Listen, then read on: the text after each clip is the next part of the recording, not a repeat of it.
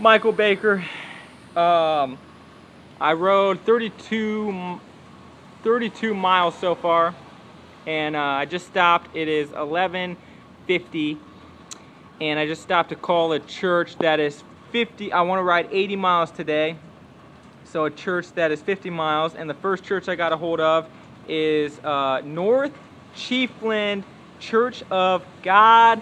Praise the Lord. I talked to Gene and told him my story, and he said, of course you can stay, that'd be awesome. They're doing a service tonight at 7 o'clock. So he said it's an informal, more like a Bible study, so hopefully I can make it to that.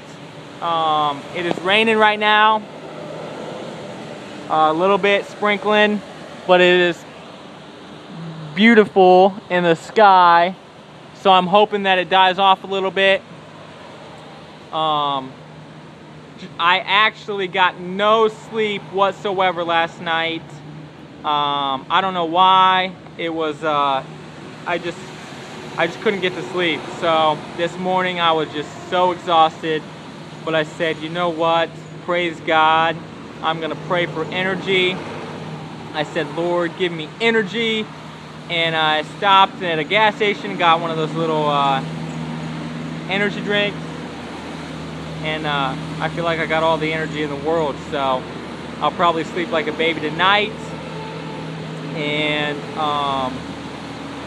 praise God, everything is going great. You just got to constantly keep your mind on Jesus Christ, and everything else works out great. So praise the Lord. I thought I'd make this short video just to let you know that I got another place to stay at tonight, and I'm sure it's going to be another Holy Spirit-filled evening. And I thank you guys all for your prayers. Really couldn't do it without them. And God is great, and I hope God's with all of you daily. And one thing that I noticed that I was talking to my Conrad about last night is, you know what? I've found out for myself that in order to stay away from to keep from temptation and worldly sin, you gotta get rid of it. You gotta put yourself in situations that you're not around it. I noticed in different situations, like when I was in Orlando, I was at different places where there was a lot more temptation, and watching TV and these things of the media, you fall into sin a lot more easily.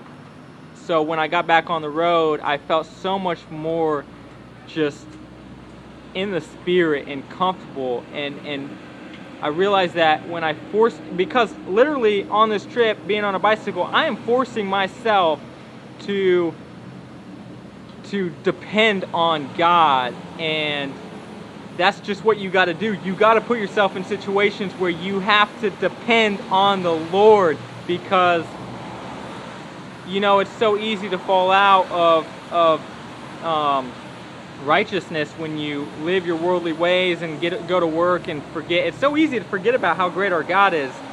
But when I, you know, put myself into situations where I am sleeping in a tent and relying on churches to take me in, it's just, I see God everywhere. He's just showing up every day. So praise the Lord. I just thought I'd give you that little quick note, because it's just amazing. So I love you guys, and I'll talk to you later.